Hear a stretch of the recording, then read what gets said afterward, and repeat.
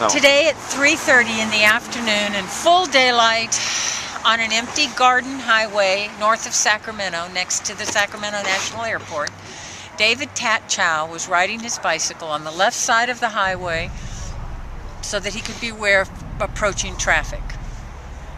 A silver Chevy four-door new model pickup passes him at a high rate of speed on the right, makes a fast U-turn, and comes back at him menacingly, threateningly. He avoided collision by crossing the highway, got over into the other side of the highway. He stopped, the pickup stopped, and he identified the man in the pickup as a neighbor, as a sheriff. He was wearing a sheriff's uniform with a jacket. This man would not tell him his name, nor to give him his badge number. However, David, known as Tat recognized him, that he was a sheriff, and that not only was he a sheriff, his wife is a sheriff. David Tat had been told at another occasion that at a party, this man who threatened him with vehicular manslaughter and should be charged with it, said that he would get rid of David in the neighborhood. This man is a neighbor of David's, of Tat's, and he has property near Tat's. Now, Tat is trying to stop the foreclosure on his property. You would think that this man would be grateful, because by doing so, Tat is preventing, or hopefully reducing the effect of foreclosure on surrounding properties, which is usually to lower their value.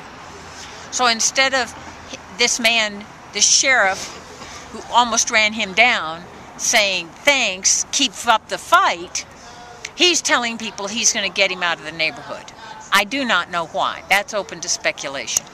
Anything along, all of this story that I'm telling you so far can be backed up with facts. I encourage you to get them, to do your own thinking, and then to help us, because this situation is very hot right now and needs all the help we can get. Threat of foreclosure illegally for a long time. The note that the bank says proves that David should give up his property does not have David's signature on it.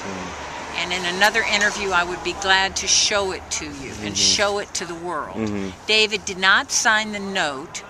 His now ex-wife did, who has no title to the property. Also, there was no title insurance company hired by the bank. This farm was bought by his parents when they got back from Vietnam with a little bit of money. It's 3 acres at the end of the Sacramento National Airport. It's next to a golf course.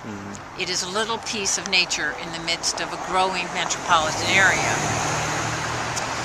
David has been fighting this foreclosure both with money and with wit for years.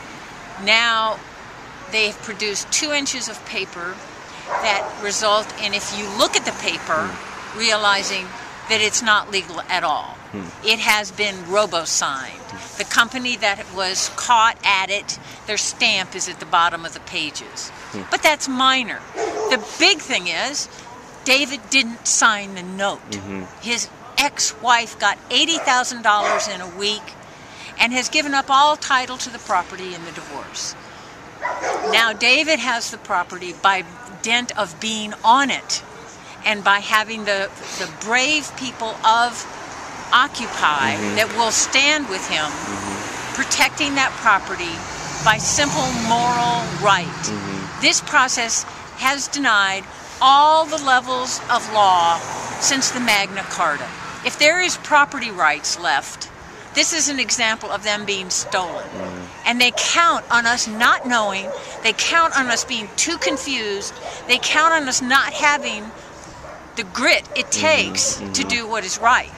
And now today, David was threatened by a coward in a sheriff's uniform who wouldn't give his name, who wouldn't give his badge number, and who has said in public he's going to get rid of him. I'm asking the world, please, to listen, to help us. We need money. We need communications. There's no communications out there. We got water. We got lots of good water. We need food. We need blankets. We need everything. Please, this is David Tat Chow, C-H-O-W. Please help us. My phone number is 916-519-9026. If you can help us, please do. Namaste.